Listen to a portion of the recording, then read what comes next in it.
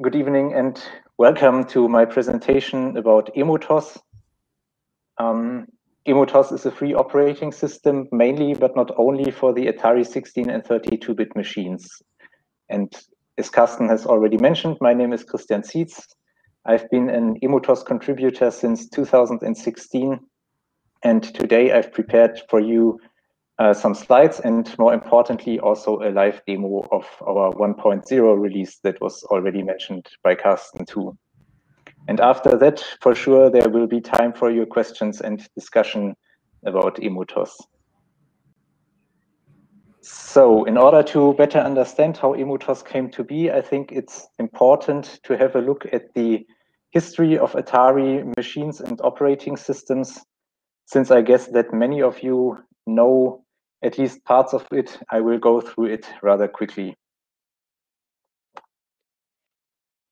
Okay, meanwhile, 35 years ago in 1985, Atari released their ST computer with a 68,000 CPU running at 8 megahertz, and the initial models had 512K of RAM. Later models could have more.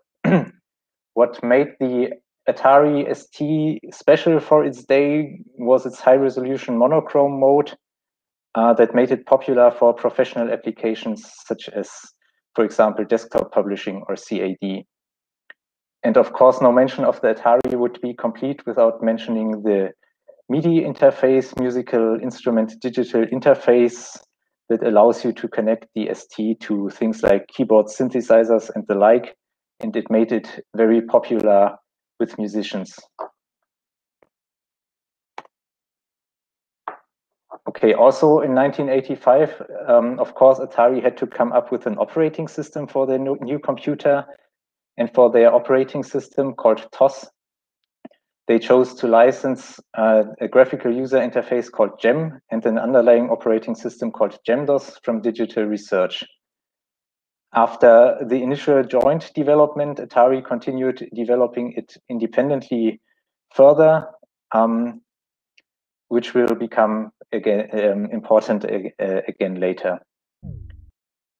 So TOS is an operating system that is contained entirely in the ROM of the machine, so no parts of it have to be loaded from a floppy or hard disk. It's conceptually a rather simple operating system, being single task, but like as you can see on the screenshot here, it has a nice GUI with a desktop metaphor, making it easy to use even for computer novices back in the day. And for those of you who like command line applications better, it also has a text mode that it will switch to if required. Okay, continuing through history, in 1989, Atari released the STE computer, which was only a minor upgrade hardware-wise to the ST, with a bigger color palette and the ability to play PCM sound. And then in 1990 and 1991, they released the TT and Mega STE computers. These were workstations, as you can see on the picture in the middle. Workstations meant more for professional users. The Mega STE had a 16 megahertz CPU and an optional FPU, and also a VME bus slot for expansion cards. While the TT was a really powerful workstation for its day with a 68030 CPU, also an FPU, it could handle way more RAM. It had an VME bus upgrade slot as well, and an improved high-resolution mode. Of course, these machines made it necessary to release new versions of the operating system.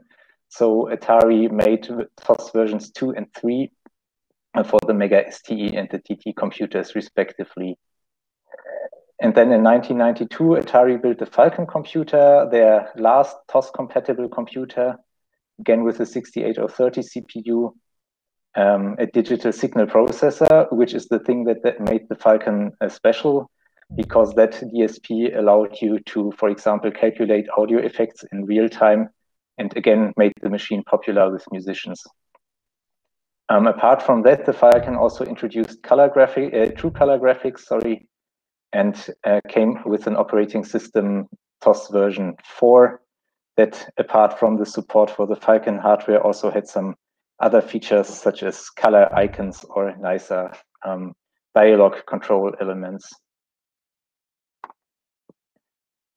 Shortly after releasing the Falcon, Atari Corporation, the company making the computers, got into financial troubles, and they ceased their operation in 1996. However, the intellectual property, the IP rights for the computers and the software went to the gaming branch of Atari that has been renamed and sold many times since. So it was Hasbro and it was Infogrames. And since a few years, there's again a small French company that uses the name Atari. And this is important because it means that Atari TOS is still copyrighted. So you cannot legally distribute a TOS ROM image even today. On the other hand, Digital Research not only licensed GEM to Atari, but they also developed it themselves into a version for PCs. And this PC gem was open sourced under the GPL by Caldera in 1999. Obviously, it shares the common ancestry, both coming from the gem development at Digital Research, but they diverged significantly. For example, Digital Research was sued by Apple, and they had to change several things with respect to the look and feel of GEM, but Atari was not affected by that lawsuit. Okay, and then finally we come to the start of the EmuTOS development, which was in the year 2001. And EmuTOS was born out of the necessity to be able to bundle a legal ROM image with emulators, hence also its name. Like I've mentioned before, Atari TOS cannot be legally distributed, and therefore the first EmuTOS developers took the PC gem source code as a starting point.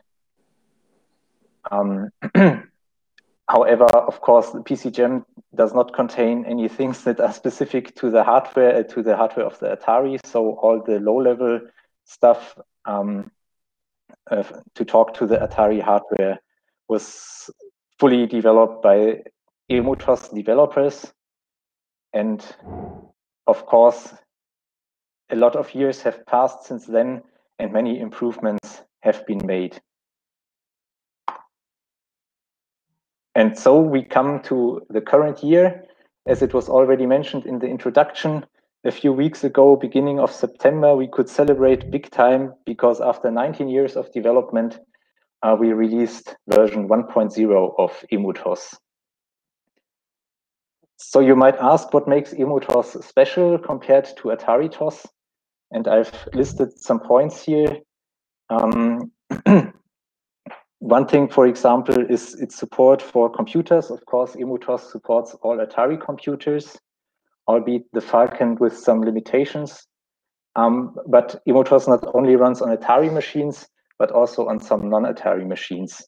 You might have seen the presentation last month where EmuTOS was demoed on an Amiga, and also EmuTOS has been ported to some homebrew computers or ColdFire evaluation boards, for example.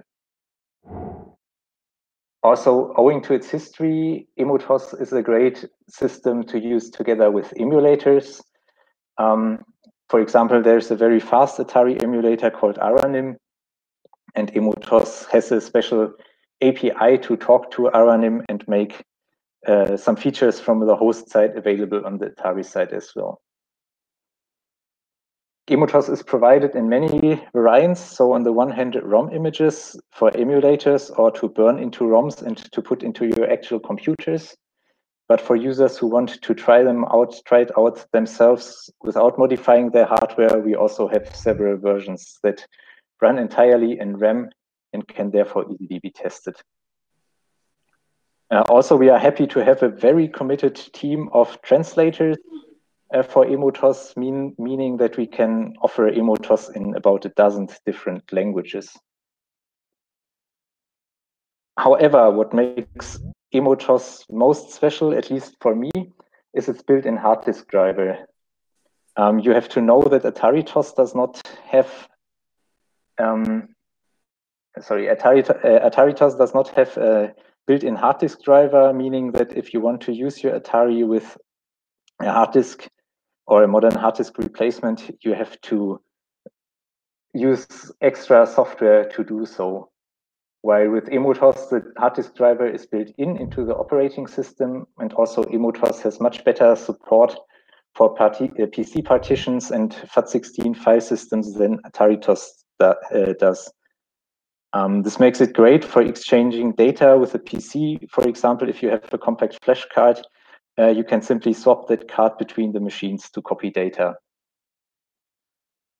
Another feature that is not in Atari TOS and therefore unique to EmuTOS is its built-in command line interface. Great if you use many text mode applications like developers often do.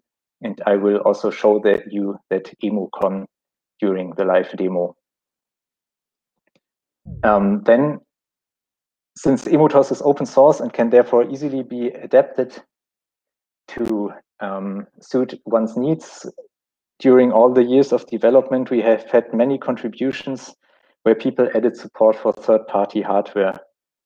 A third-party hardware that needs extra drivers again to be used with Atari TOS, but with EmuTOS it is supported out of the box. This applies, for example, to certain RAM upgrades or graphic cards. And last, but in no means least, EmuTOS is free software, meaning, like I said, it can be easily adapted to your needs. It can be ported to other computers, and of course, freely distributed.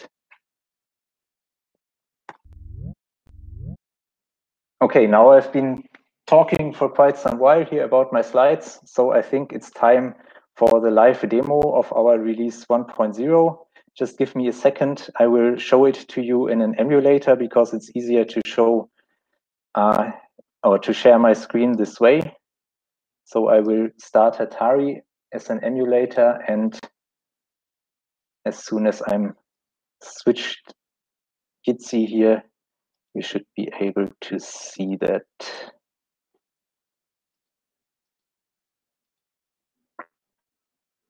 Okay, I can see that I'm now sharing the Atari screen. I will just reboot so you can see it all from the beginning. So this is our startup screen. Normally it would go away much faster, but I am just holding the shift key here so that you can see the screen. So this is what the user first gets to see of EmuTOS, a short startup screen that summarizes the hardware and that has been detected, so the amount of memory and the drives. Okay, so I will release shift now, and then we will be back into the EmuTOS desktop, as you can see. So we try to, with release 1.0, we have the same features like the TOS 3 desktop has. So to anyone that is familiar with Atari TOS, they should recognize the things shown here. So we have drive icons, we have folder contents in form of icons. We can also place shortcuts to some applications on the desktop. And of course, we can use the mouse to either select files or to copy files somewhere. So everything that you expect from such a graphical user interface, or you can delete files by dropping them into the trash bin, things like that. Also, like Atari TOS has, there is a built-in text viewer in EmuTOS. So if I double click on any text file, it asks me what I want to do with it, and I can show it. And it will also be displayed, by the way, screen page by screen page. So if it's a longer file, you can easily read it that way. For other file types, there are no built-in viewers in EmuTOS, but you can register file name endings for certain applications. For example, while setting up this demo, I already registered here JPEG files with an appropriate viewer. So if I double click that from the desktop, then the viewer will launch and will show my JPEG file. And the same I could, of course, do with, I don't know, word processing documents and the like, with everything that I want. Okay, what else to show? Yeah, so I've mentioned during my slides that Atari TOS and also EmuTOS are single tasking operating systems. However, there's a very limited support for multitasking in TOS in form of so-called desk accessories. These are available here in the desk menu. And as you can see, for example, this is a calculator that at boot time is loaded here from this file, from this accessory file, and I can use it in parallel with my desktop. So there were many like little utilities, text editors, calculators, calendars, things like that that you can use not only here on the EmuTOS desktop, but with every gem application that has a similar menu structure, you will also have access to these accessories. Yeah, maybe it's also worth mentioning that this is, yeah, maybe a bit specific to EmuTOS and not, yeah, not really. It's also partly it's also available in Atari TOS, but anyway, you can adapt the look and feel of EmuTOS to your likings to a certain degree, because EmuTOS, while it has, of course, built-in icons and mouse cursors, it can also load these from your boot drive, meaning that if you like a certain icon set more, or you want to have other mouse cursors, you can load them from the disk, and we provide a few options for you in the EmuTOS downloads, but of course you are free to use a resource file editor. So this extension here, RSC, is a common file format on the Atari for resource files. You can also use a resource file editor to make your own designs. Okay, this is a short tour of the desktop of EmuTOS. As I've said, it has the same functionality more or less than Atari TOS 3.0. So you can see that I can adapt, for example, how the files are shown, and I can do certain things like, for example, register the applications, as I've mentioned. But one thing that is indeed unique to EmuTOS and not built into Atari TOS is its command line interface, EmuCon, and I will launch that now so that you can see it as well. Yeah, so here it is. Looks a little bit like the MS-DOS prompt. And if I show you the built-in commands, you can see that it has many of the common commands that you would expect from a shell. Maybe one important thing to notice here is that EmuCon is explicitly not made for things like scripting and so on. So you will not find any control structures such as if and for. This is simply because we want to, or we need to keep EmuCon lean in order to be able to include it into the ROM. But to work interactively with it, it's a really nice shell. For example, like any good shell should have, it has tab completion, so I can just enter some letters and then type the tabulator key to have EmuTOS completed. And then, for example, I could run this command line compiler here. Also, like any good shell has, I can redirect output. So if I just, for example, wanted to save here the compiler options, I could redirect it to a text file and view it later.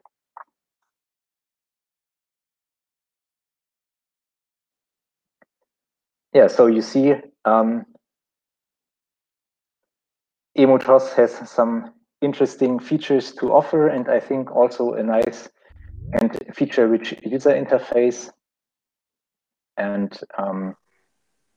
maybe one final thing I can show you here. This is specific to the EmuTOS 512 kilobyte ROM that I'm using here, because I'm running on an emulated TT, as you might have seen. But our 512K ROM is multilingual, meaning that I can use here a configuration tool that stores my preferred language into non-volatile RAM. So on real hardware, this would be something like a Dallas or ST non-volatile RAM. Of course, here in the emulator is also emulated, but anyway, I can set my preferences here, and then if I reboot EmuTOS, you will see after a while here that it comes up in German now. But like I said, this is important to know. This multilingual feature is one of the things that for space reasons we only have in the 512K ROMs. Smaller ROMs, for example, the 256K ROMs are provided individually for each language. So I said before, we have about a dozen languages, and therefore we have about a dozen 256K ROMs available for download for you. Okay, I think this can conclude my live demo. I will go back to the slide set.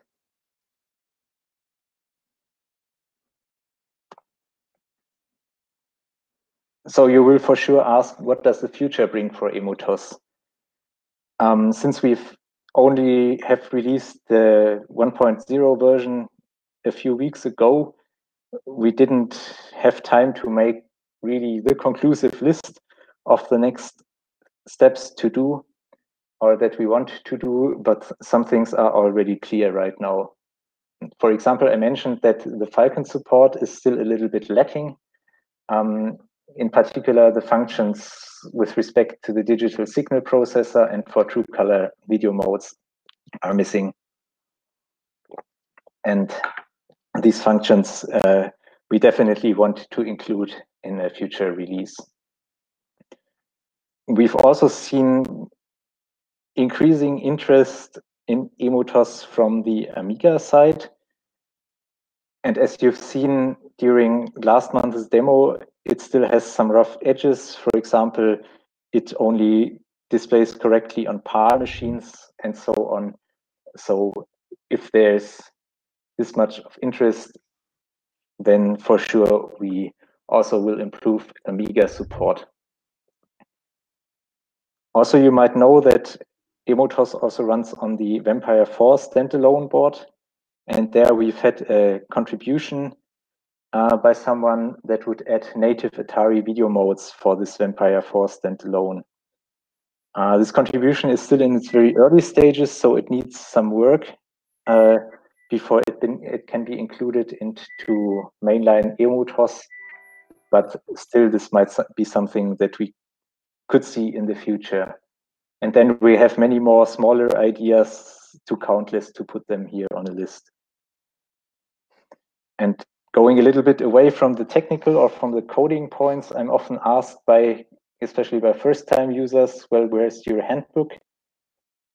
As you will see when we go through the Git repo structure, we have a documentation folder with quite some documents, also quite some detailed documentation, but I think new users are sometimes missing a concise handbook with images and so forth that helps them with the first steps.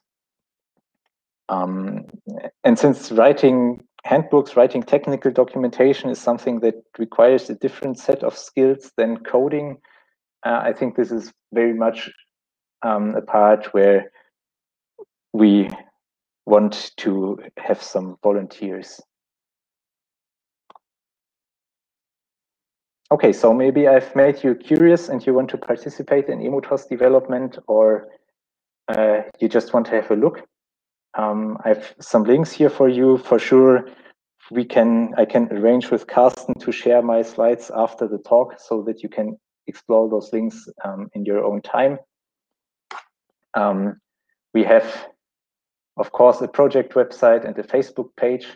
But for those of you here that are developers, probably the most interesting is our source code.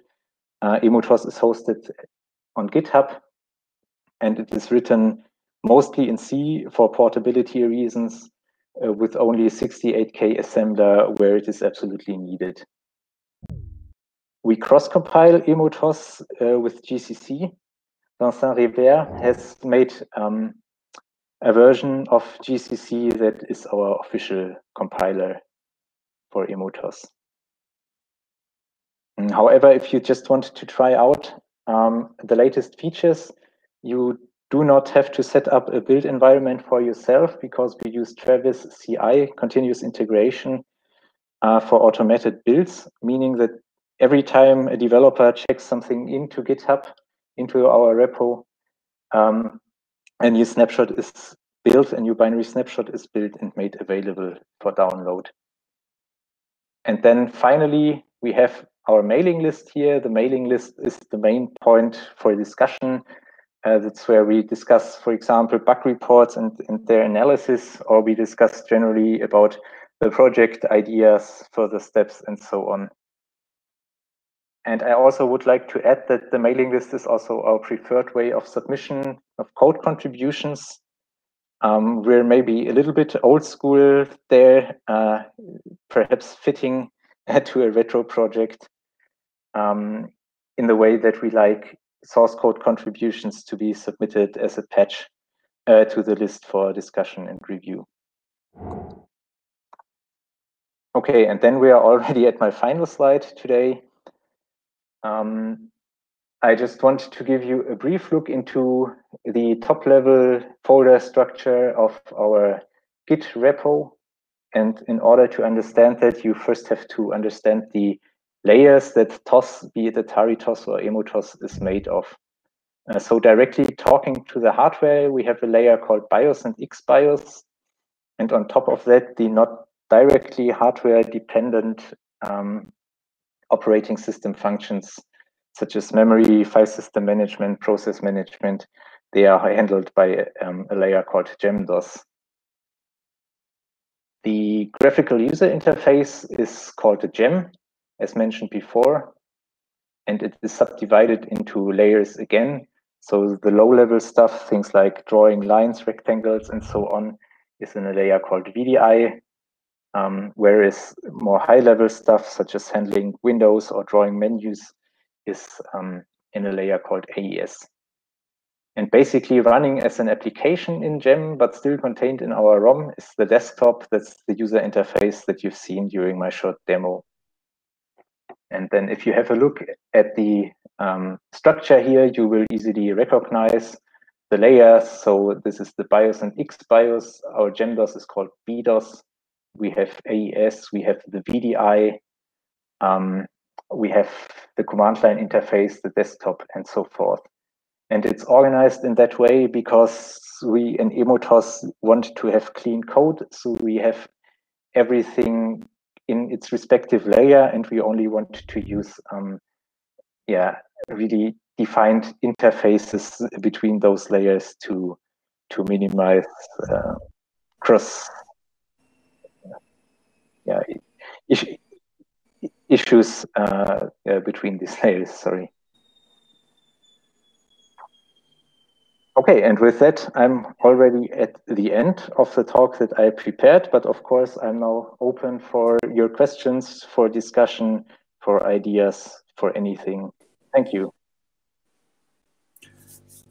Thank you very much, Christian. That was great. I already have some questions, and while everyone else is thinking about questions, I fire my first one. How much space does EmuTOS take compared to the original Atari TOS? Because it seems to be more advanced and has some more features. Is it then bigger, or? So with space, you mean code space in ROM, right? Yes, yes.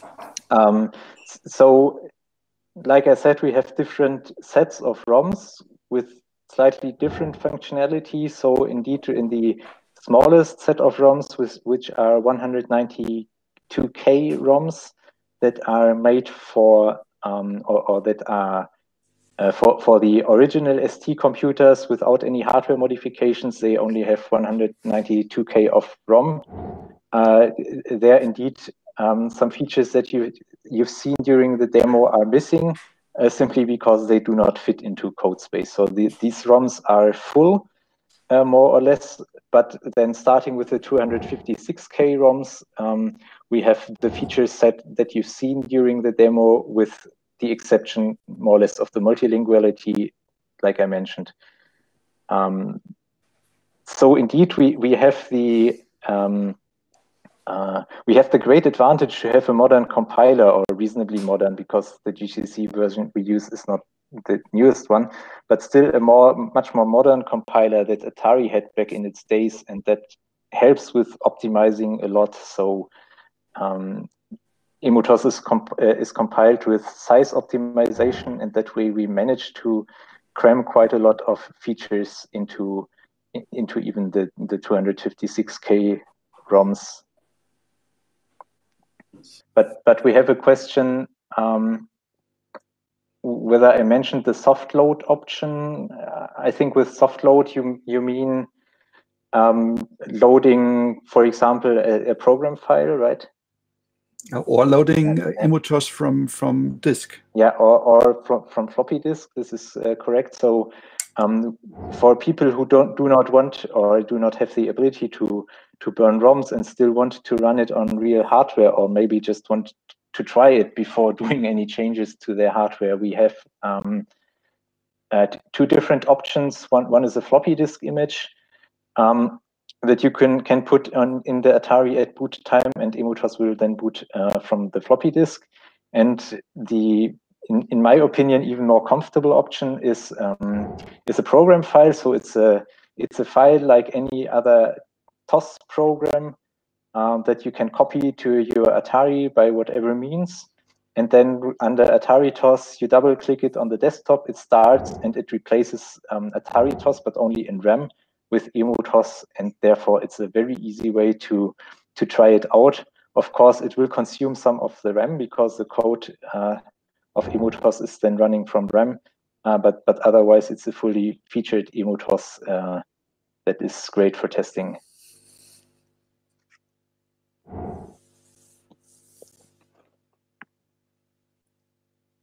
So then there was another question in the chat: what would it what would it take to have the hard disk driver available outside of EmuTOS? I think the driver and the file system support are quite entangled with EmuTOS, so it's not that easily extractable to a standalone program. On the other hand, we had an idea a while ago that I will try to pursue, that basically is using EmuTOS as a hard disk driver, so a third option for a soft loading. I mentioned before that Atari TOS does not have a hard disk driver, but it has the ability to load basically the root sector, so something like the master root record on a PC, from a hard disk and execute that. And if we were to load to write a loader for that master root record, then we could load an EmuTOS, or then Atari TOS would boot an EmuTOS from hard disk. And that, of course, not only gives you the hard disk driver, but also all the other improvements of EmuTOS.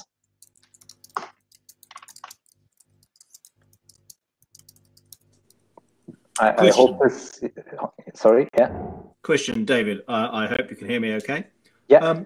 I was going to ask, what would you say would be the long-term prospects of including perhaps some kind of cooperative multitasking in the 512K version?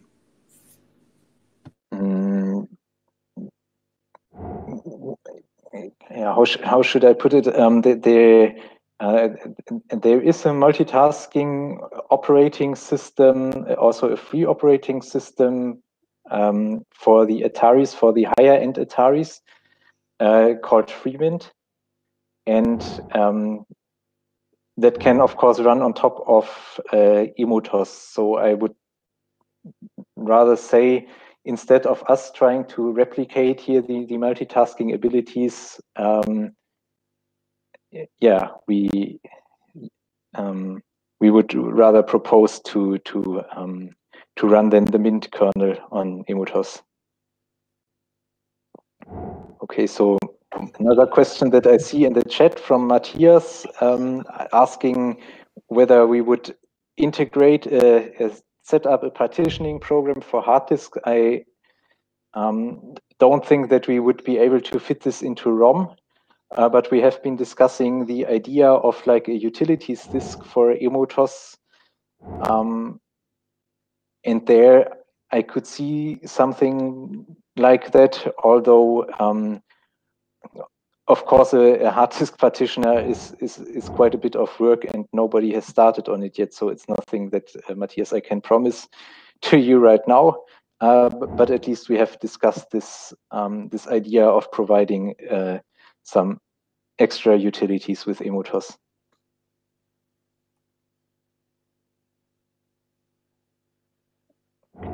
Then there is questions are scrolling about very fast. There's a question about compatibility with ST software that there already has been an answer. So we have in our documentation a list of programs that are known to be incompatible. I will try if I can share that. Just give me a second.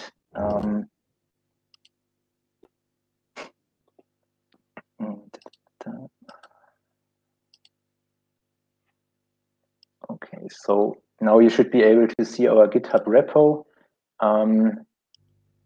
There is some software that is known to be incompatible with EmuTOS, in particular if it messes with like undocumented variables in Atari TOS, because these of course will not be at the same memory location or even exist at all in EmuTOS. However, many of these programs that mess with undocumented variables also crash with later versions of Atari TOS. So it's our opinion that they are then not written cleanly, and therefore we cannot support them. So it's documented what we found, and maybe also to interesting, even though it is in German, the print magazine Atari, ST Computer, recently with our version 0.9.12 did a compatibility check, and like I said, the article is in German, but still when we scroll here, so they tested really a lot of programs, games, demos from different categories, and everything that is listed here is lauffähig. That means that it runs under EmuTOS. So you can see a long list of things that run under EmuTOS. There are a few programs that were noted here as not compatible back then, and I would say that maybe half of them we fixed for 1.0, so the compatibility is really high.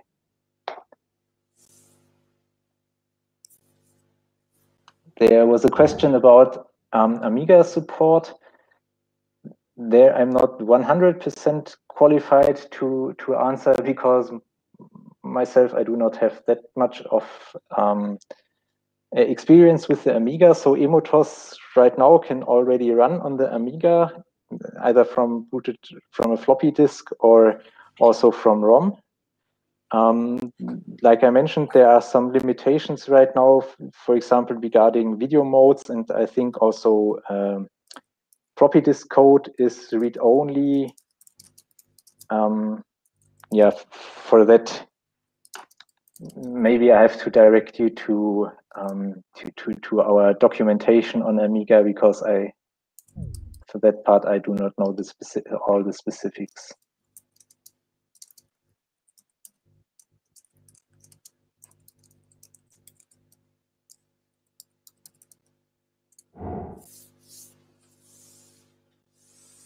Okay, I think hopefully I don't have missed any. Yeah, you missed one question that I sent in the chat, but it was a more general question to the whole audience. You talked about the handbook or the missing handbook, and my question was: is there in the Atari community some old book from back in the days that made available under a free license by the author that could be used as a starting point to write a handbook for for EmuTOS. Yeah. So some people of you might know the Atari Document Archive, or commonly referred as DevDocs. While there are many scanned books here, I'm not sure that or which ones of them are really under a free license and which ones are just there because the publisher does not exist anymore and therefore cannot complain. I know that some books were authorized for distribution by the former publisher, but unfortunately none of them is like a beginner's handbook to TOS. So maybe someone else does know something. Yeah. Yeah, if nothing exists, then a fresh start could be done, but that's more work than having something old to just refresh. Yeah, I totally agree, and like I said, technical writing is also quite a skill that has to be learned to write really good handbooks, especially when you're addressing maybe people new to something. Yeah. Therefore, like mentioned, while I'm often I'm often being asked for a handbook, it's nothing that will come around in the immediate future, unfortunately. But still, it would be great to have. Thank you, everyone, for your interest and great questions. And yeah. Yes, thank you very much, Christian. That was very, very nice and very good. I learned a lot.